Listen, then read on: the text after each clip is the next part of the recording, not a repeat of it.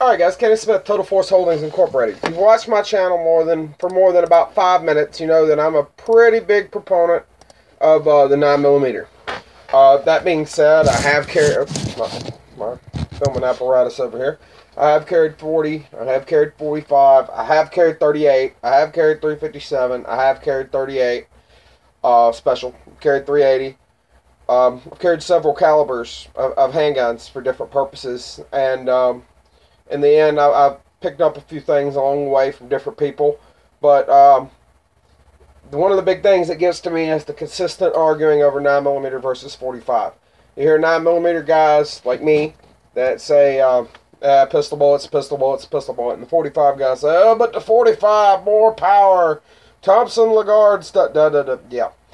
First off, let's talk about the Thompson-Lagarde study, or Lagarde or Legrand. Anyway, the study with Colonel Thompson during the Moro insurrection. These Moros are soaking up 38 long Colt pistol bullets. Just bop, bop, bop, bop, bop. I mean, you're talking about 150 grain bullet flying at about 800 feet per second. I mean, 38 long Colt is not something to write home about. It's not something to compare to a 38 special or a 9mm. Okay, it's not exactly a barn burner when it comes to power. And then you hear the same thing, the 45 long Colts coming out of storage to be used in the Moro insurrection. And lo and behold, Filipino Moros are soaking up 30-40 Krag rifle rounds. By 30-40, I don't mean 32-40, I mean 30-40, 30-40 Krag, 30-40 government, whatever you want to call it. The U.S. rifle round. If they could soak up rifle rounds, your pistol is irrelevant. Alright, so that's just bollocks. Alright, I'm not knocking Thompson and Lagarde, I'm just saying that we know things a little better now. So, we're going to talk about 9mm versus 45 ACP. Alright, the reason I talk about these two is they're both standard pressure cartridges. Ah, damn, something's itching in my nose. Sorry about that. They don't batter the guns as much as a 40 or a 357 SIG or 10mm or anything like that. Okay, so we're going to stick to 9mm 45 ACP. Each cartridge has its pros and its cons, and we're going to go over those. The thing with a pistol is pistols are like ice picks. They don't really punch big holes, and there's nothing special to them. They just punch a hole.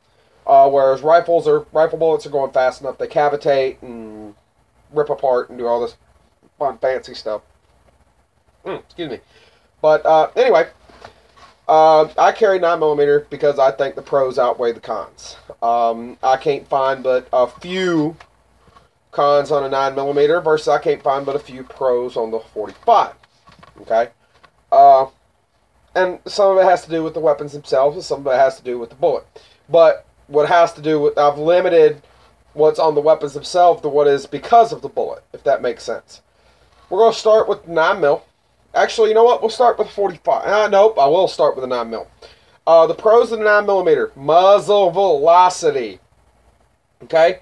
When we look at the 45 ACP, the 185 grain gold dot and all the ballistics figures that I got, I took off the manufacturers. I used Spear, Law Enforcement, and Winchester Ranger figures. Why? Because they're law enforcement bullets. They're used in more shootings than other bullets. Alright? So, that's why I used those.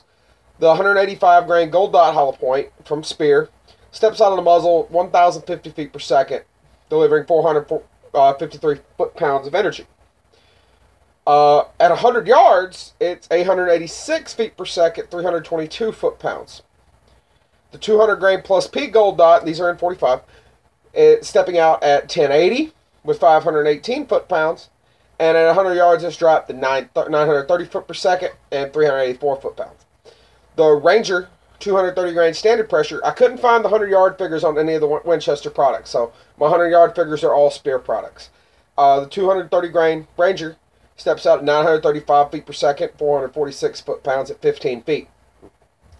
The Ranger Plus P 230 grain is 985 feet per second, 495 foot-pounds, also at 15 feet. Whereas the 230 grain standard pressure gold dot, 890 feet per second at the muzzle with 404 foot-pounds of energy, and at 100 yards, it's dropped to 805 foot per second, 331 foot-pounds. Whereas the 9mm, when we look at the 115 grain gold dot hollow point, 1,210 feet per second, 374 foot-pounds at the muzzle. And that's a standard pressure load. At 100 yards, that's 981 feet per second, 246 foot-pounds. While it does not have the energy, the kinetic energy, it's still traveling faster than the 45 ACP loads do at the muzzle, but that 9mm is at 100 yards. So that comes into effect when we start talking trajectory in a little bit. I continue. The 115 grain plus P plus 9mm in the gold dot hollow point form, which I think this bullet would do absolutely great. 115 grain gold dot's a proven bullet. The 115 grain plus P plus 9mm loading at 1300 feet per second at the muzzle, also on the gold dot, has proven itself immensely over the years, and it's getting about 432 foot-pounds at the muzzle. So you see, with that plus P plus 9mm 115, we're getting in 185 grain 45 ACP territory, okay, and we're actually exceeding 230 grain standard pressure gold dot bullet, at least at the muzzle. So when it comes to kinetic energy, but that's figurative. Then we go at 100 yards. That 115 grain plus P plus gold dot still traveling over 1,000 feet per second, 1,020 feet per second, 266 foot-pounds. The Ranger 124 plus P, again, the Ranger products I could not find the 100-yard figures on. That's 1,170 feet per second at 377 foot-pounds, 15 feet. The Ranger 127 plus P plus, which is what I carry, Winchester's website says 1,240 feet per second on there, but the box says 1,250. I guess that's a nominal figure. At 433 foot-pounds, also at 15 feet. And the 147 grain 9mm Ranger, 985 feet per second, 317 foot-pounds at 15 feet. So what we see is it is entirely possible to, at the muzzle, have a 9mm delivering as much kinetic energy at a much higher velocity than a 45 ACP. So the power gap is not what it used to be. And that muzzle velocity is what causes all your actions. What separates the performance of a 102 grain Remington Gold Saber 380 from a 100 grain protected hollow point 243 Winchester. They're both around 100 grains of bullet weight, but one of them destroys whatever's in front of it, and as far as soft tissue goes, and the other one punches a clean hole. It's muzzle velocity. The 243 is traveling so much faster. All right, now granted, we're not getting into the level to do fancy shit when it comes to pistol velocities, but every little bit does certainly help. So, there again, the 9mm is just much, much, much, much faster, which leads us to a flatter trajectory. When something is traveling through the air faster, it's going further distance before gravity can affect how far it's pulled down. So it's got a little bit flatter drop rate. Now, this also has to do with one of the cons of the 9mm we'll talk about, and that's a lighter weight bullet. The 115 grain gold dot hollow point at 100 yards is down 9 inches flat. The plus P plus gold dot, also 115 grains, is down 7.1 inches. And the 124 grain plus P gold dot is down 8 flat. And the 147 grain subsonic gold dot hollow point is down 11.9. Whereas the 45, the 185 grain gold dot, which is pretty quick, is down 11.1 at 100. The 200 grain plus P gold dot is down 10.2. And the 230 grain standard pressure gold dot is down 15.3. So when we're talking about high velocity 9mm versus a standard pressure 45, when you're shooting at 100 yards for whatever reason, this could be active shooter interdiction or something like that, you're talking about double the drop here. So that's double the holdover you have to deal with. That's double the chances to miss. Now we get into the big reason that I'm a fan of 9mm is capacity. Capacity. I've got so many more bullets.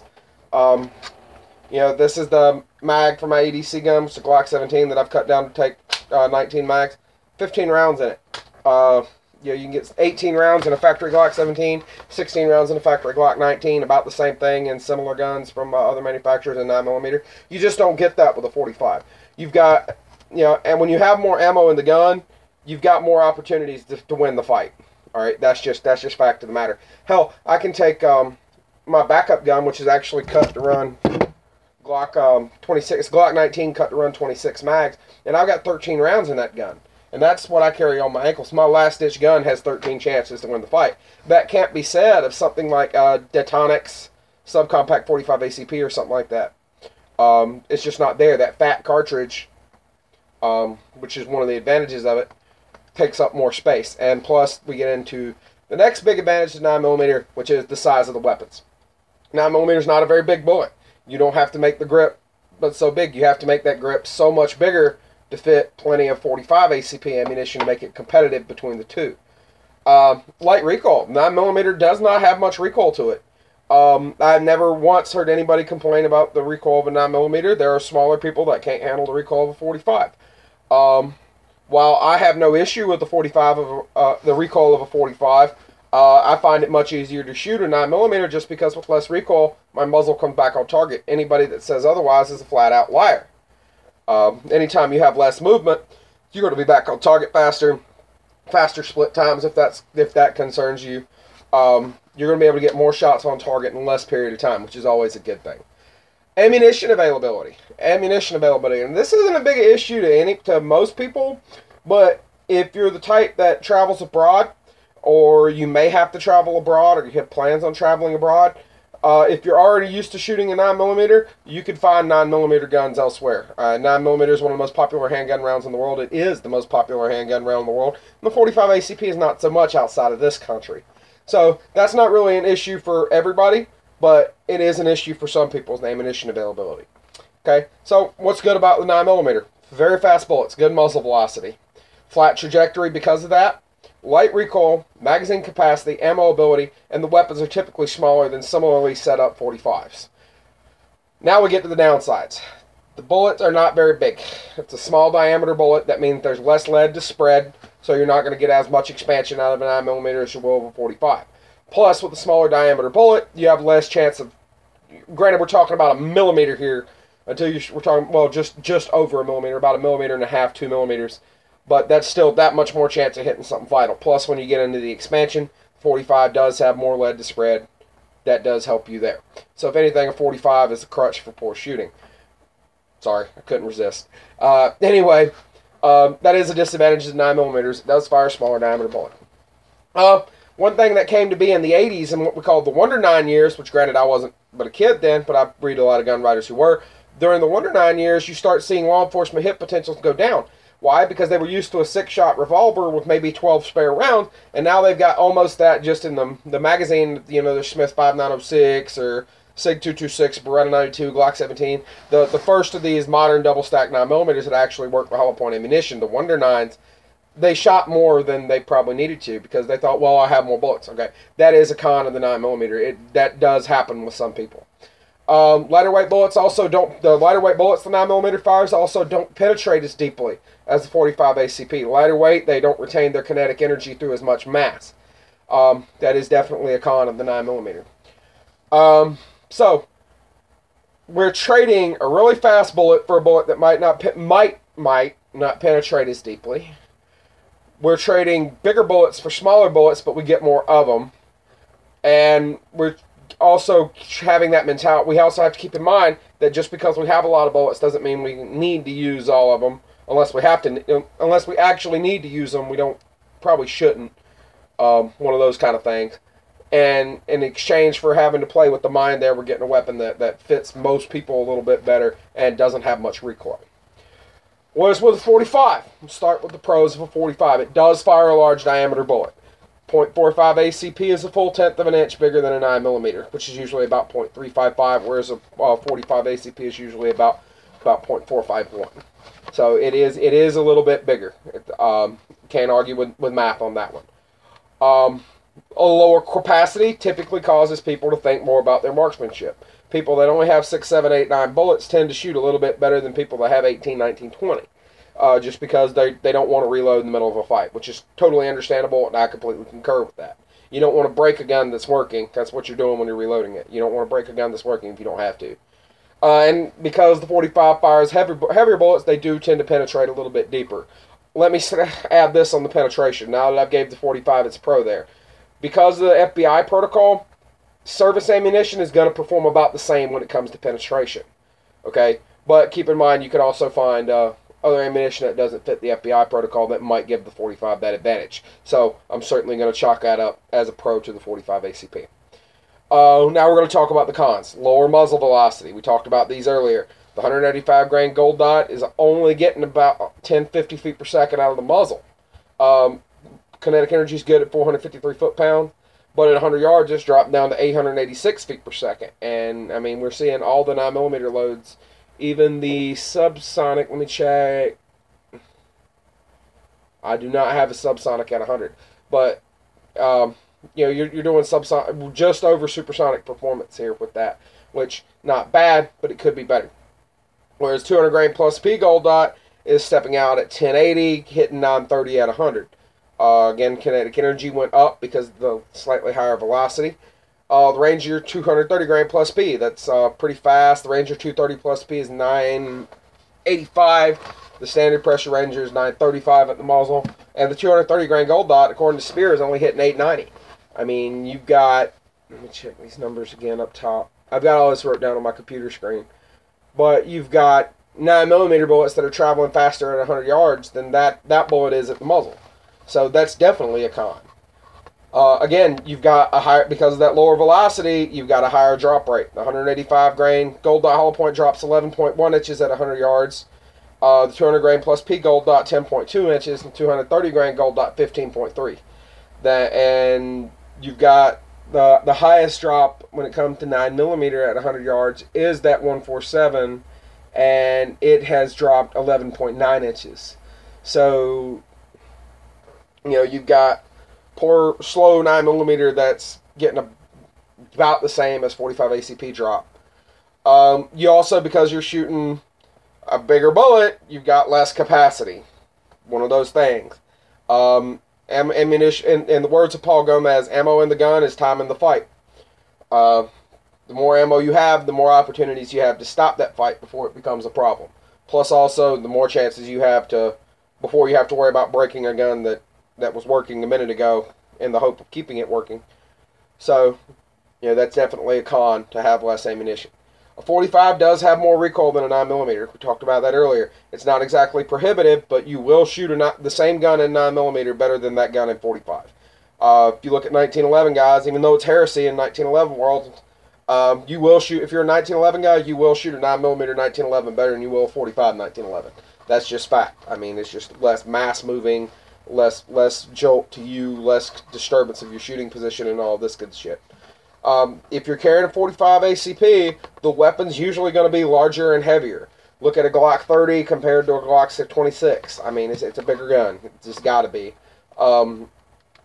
If you're dealing with a single stack, look at the subcompact like Detonics 1911s compared to, like, trying to think of a metal frame, to like a Smith 3913.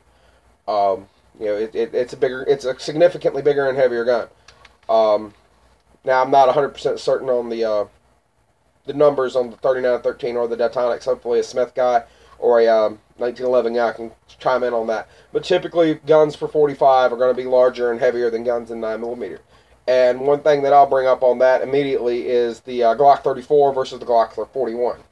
The Glock 34 is about the same size as a 1911, but it holds a lot more bullets and it's lighter. Okay, keep that in mind as well. Then you look at the Glock 17 compared to the Glock 21. Okay, it's a much bigger gun. Just one of those things. If you're going to carry 45, you're going to have to carry a physically larger gun as well. And then you have the one that's not so much a big deal to everybody, to most people, but the ammo is not as available abroad in 45 ACP as it is here in America. So neither one is a bad caliber. I have my preference, and I made my bed with a 9mm. Hopefully, some of the ballistics I've just sent, you know, may not like them, but they are what they are. And I took those direct from the product manufacturers. I didn't even copy and paste them. I typed them number for number. And you can find those numbers off Winchester LE. Well, just look up Winchester LE Ranger ammunition and it'll pop right up. Or Spear Gold Dot law enforcement ammunition. And it's like le.vista outdoor or something. I don't know. Anyway, it was a rather long, complicated URL. But all those numbers came straight from there. Now, when it comes to actual shootings, the 9mm 45 have been neck and neck for a long time.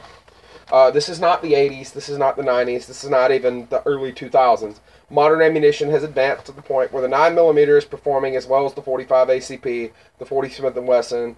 The 357 SIG does better on barriers, and the 10mm is just a whole nother animal. So, when you're looking at typical service ammunition, you're going to get about the same performance.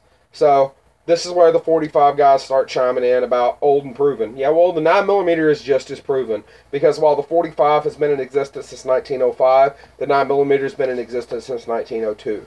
So, it's one of those things. They've both been here for well over a century. They've both been killing people for well over 100 years. They both work if you do your part. In the end, a pistol is a pistol and a rifle is a rifle. Don't expect rifle-like performance out of a pistol because neither caliber will give it to you. 45 ACP is a big, slow, fat pistol cartridge. The 9mm is a little, somewhat skinnier, faster cartridge. I personally side with speed. Your mileage may vary. I hope you enjoyed this video. It is absolutely sure to piss some people off, but that really doesn't bother me. I hope you enjoy it. This is Kenny Smith with Total Force Holding.